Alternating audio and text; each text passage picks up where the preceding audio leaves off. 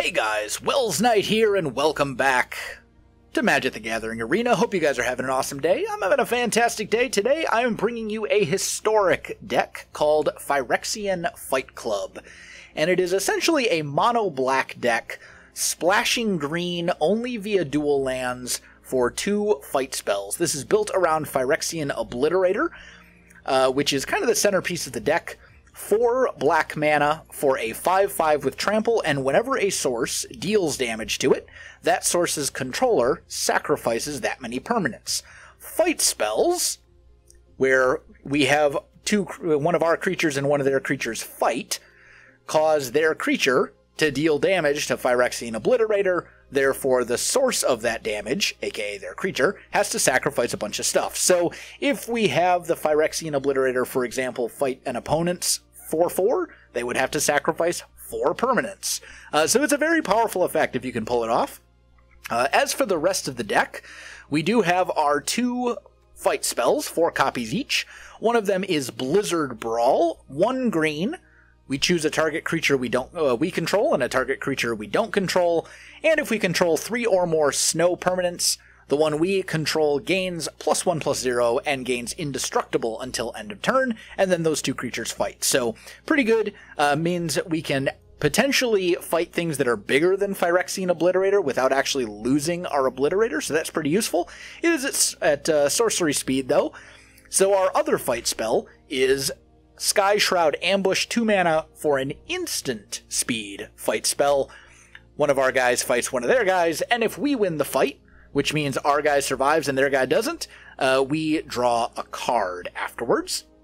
As for the rest of our mana curve, we've got a Shambling Ghast and Deadly Dispute combo here. 1 mana, 1/1. When it dies, we can either give an opponent's creature -1/-1 or create a treasure token. Great thing to sacrifice to our 4 copies of Deadly Dispute, which make us sacrifice an artifact or creature, and then we draw 2 cards and create a treasure token. Helps us kind of dig through our deck for the pieces we're looking for. Also at 2 mana, we have 4 copies of Kitesail Freebooter, a flying 1/2 human pirate that when it enters the battlefield, we look at our opponent's hand and we can take a non-creature, non-land card from it and exile it until the freebooter leaves the battlefield. So it's a way to get some early game stuff out of their hand. Great against Tybalt's Trickery decks, for example. Or maybe you just kind of want to get rid of a kill spell or a ramp spell, or, way to kind of mess with our opponent early game. Then we also have 4 copies of Direfleet Poisoner, another human pirate, 2 mana for a 2/2. It has Flash and Death Touch. And when it enters the battlefield, target attacking pirate you control gets +1/+1 and gains Death Touch until end of turn. That last part isn't really that relevant, but it can maybe come in handy with Kitesail Freebooter. They are both pirates after all, so maybe it'll be relevant at some point. But the big reason we want this in the deck is because it has Flash and Death Touch, and it's a 2 mana creature, so it's great for our mana curve. I would say that this is very much a flex spot in the deck. You could very easily swap this out for some other 2 mana black creature. I ran white for a while from Adventures for the Forgotten Realms. I thought that was okay, but I think I like Direfleet Poisoner just a little bit better, especially since the Death Touch is very useful with fight spells, because we can have it fight a much larger creature, and because of Death Touch, it will still kill the opponent's creature. So it can trade up very well. Then at 3 mana, we've got 4 copies of Isareth the Awakener, a 3 mana 3/3 with Death Touch. And whenever it attacks, you can pay an amount of mana to bring back a creature from your graveyard with mana equal to the amount you paid. So if you pay 4 mana, you can bring back a Phyrexian Obliterator from your graveyard. You pay 1 mana, you can bring back a Shambling Ghast, whatever. So it's a good way to get some stuff back if we lose it. And then we also have 4 copies of Dread Shade, another 3 mana 3/3, but as many times as we have mana for, we can pay 1 black and pump it +1/+1 until end of turn for each time we pay. So Dreadshade can be a win condition in itself. It can basically, it's a great way to sort of use your mana for the turn. If you have mana you're not going to use, get some extra damage in. It can also deal with creatures that are much larger than it by pumping it. So it's a really just solid, flexible card. Then, of course, we have our 4 copies of Phyrexian Obliterator, and moving on to the mana base, we're playing 12 copies of Snow-Covered Swamp and 4 copies of Woodland Chasm, the black-green snowland. Those are for our Blizzard Brawl. And then we're playing 4 copies each of Overgrown Tomb and Woodland Cemetery, the black-green Shockland and the black-green Checkland, respectively. So, pretty straightforward. Let's jump into some games. Okay, we are on the draw. Hand looks fine. I'm good with this. We got a couple of lands. We've got, some nice early plays. Shambling Ghast, Deadly Dispute, Kitesail Freebooter. So, I think it's pretty good. So we'll go turn 1 Shambling Ghast. They did mulligan, it looks like. Fabled Passage, probably some sort of a control deck. Maybe a ramp deck. Let's see here. Let's go Freebooter here. Okay, they got Growth Spiral, so yeah, it's some sort of blue-green ramp deck. Let's see what you got. Okay, Chromatic Lantern and Cultivate. I think between those two, we could slow them down a little bit more with Cultivate, but Chromatic Lantern, any color, that's going to make it a little annoying for them to get other things out. Chromatic Lantern's a fun card. I love building chromatic decks, so we'll see what happens there. Okay, so they play the Cultivate.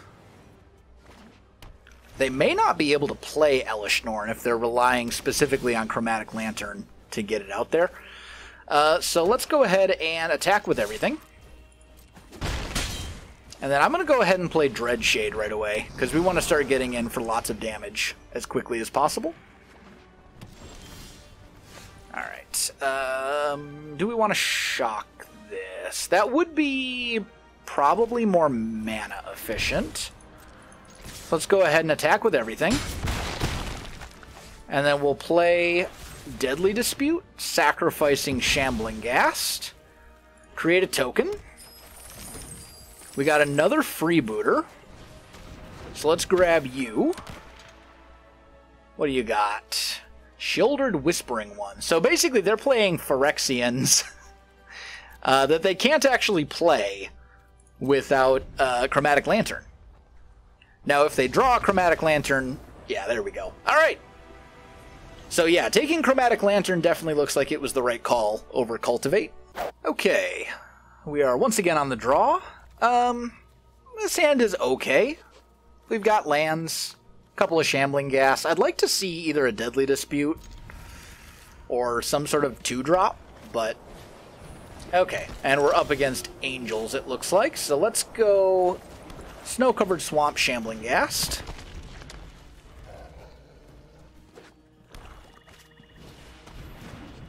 Okay, maybe not Angels. It's a life gain deck. I mean, sure.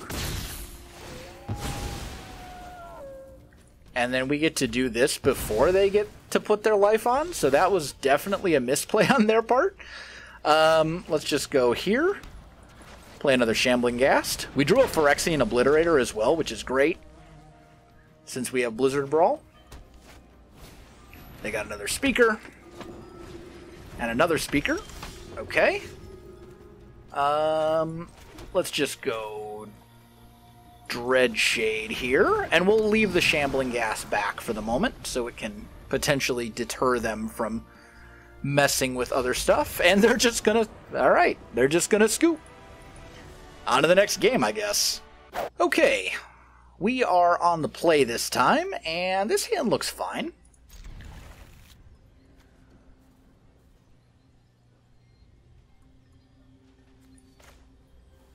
So we'll go Swamp, Shambling Ghast, then probably Chasm on turn 2. Would like to draw a fight spell for our Obliterator. Or a 2-drop would also be fine. But so far this hand looks pretty okay. We're not really doing anything on turn 2, but other than that, we're pretty happy.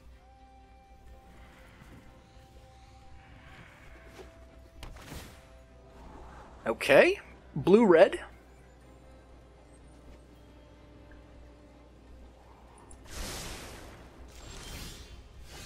Alright, so we'll play our Chasm and we'll just attack. Next turn, probably play Dreadshade.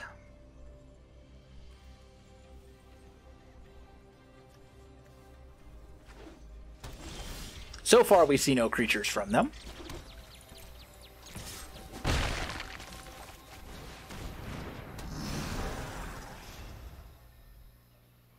And I see still only blue-red, so we haven't really seen enough from them yet to know what we're actually up against, but they do now have enough mana up for counter spells. Let's play our land. They definitely have something instant speed. I think we're just going to attack here. We're not going to pump. We're just going to go for it, and we'll play a Phyrexian Obliterator. If they have a counterspell, they've got one. That's fine. We have a second Obliterator, so wouldn't be the end of the world. Ah, it might be a Tybalt's Trickery deck. It's probably a Tybalt's Trickery deck.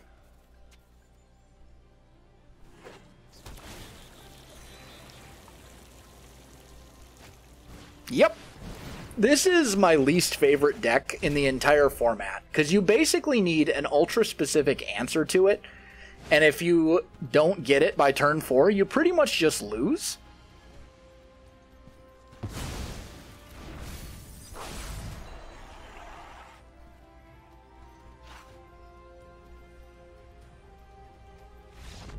And they whiffed.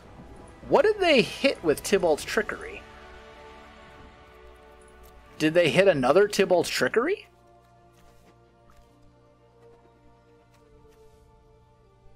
That is extremely unfortunate for them. Okay, well, we got lucky. Okay, so we're going first. It's not a great hand, because we're not doing anything between... or we're not doing anything before turn 3, but we do have decent mana, so I guess I'll keep it. I don't love it, though. Hopefully we draw like a 2-drop.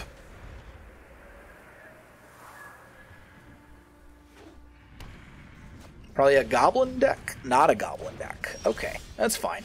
Hey, there's a Shambling Ghast. That's pretty good. So let's just play this tapped. Play out our Shambling Ghast.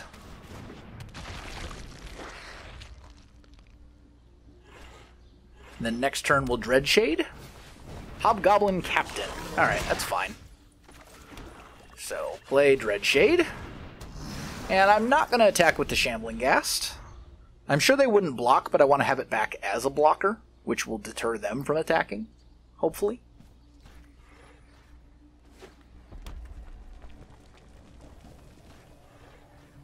If this is a Goblins deck, it's not... okay, maybe it is a Goblins deck. Okay, so I think what we want to do here is probably get rid of Krenko. So let's go here. Blow you up. Then we draw a card, because we won the fight. And then we can attack with the Dreadshade. And then we can pump it twice to kill their other creature as well. Means we didn't really do a whole lot turn-wise, but that's fine. Okay, Legion Warboss is fine. Sure. I'll make a treasure here. There we go.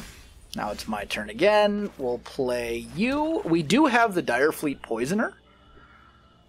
So I think I like attacking here. We'll see if they block. They don't. Then we'll go Isareth, and we can flash out the Poisoner during their turn.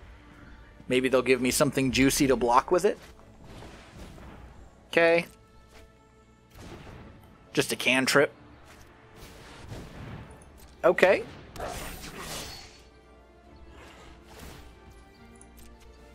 Totally fine.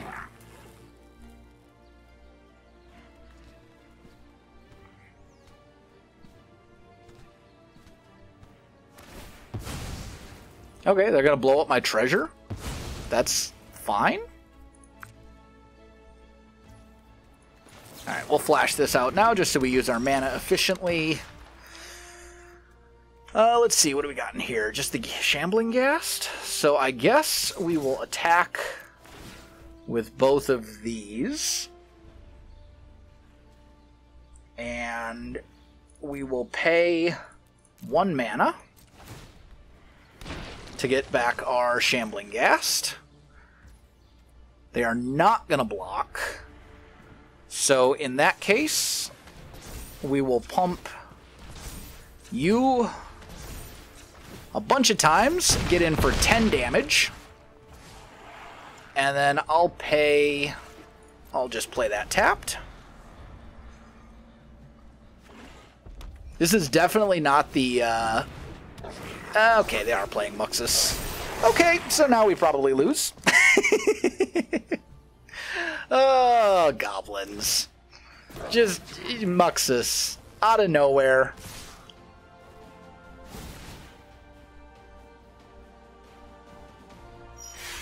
He's good gaming us. We block this. We block this. We might not be dead. 4-4, 4-4. That's 16. No, we're dead.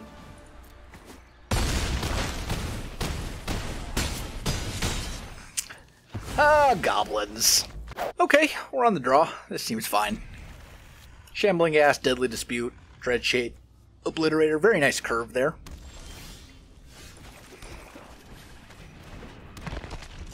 Also, with the treasure token, could potentially get Obliterator fight spell a little early. So let's go here, and we'll just attack. End the turn. We'll Deadly Dispute probably on their turn. Okay.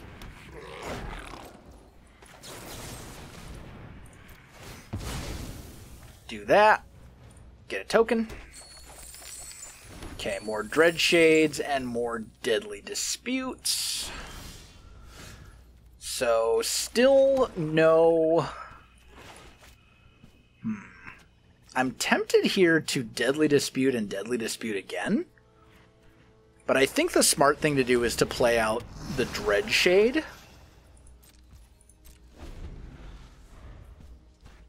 I don't really want to sacrifice it. Obviously, this is... Dreadshade's a little too good to sacrifice. But you can also sacrifice treasure tokens to Deadly Dispute. Really all we're looking for at this point is like a fight spell. Then we can blow up a bunch of stuff.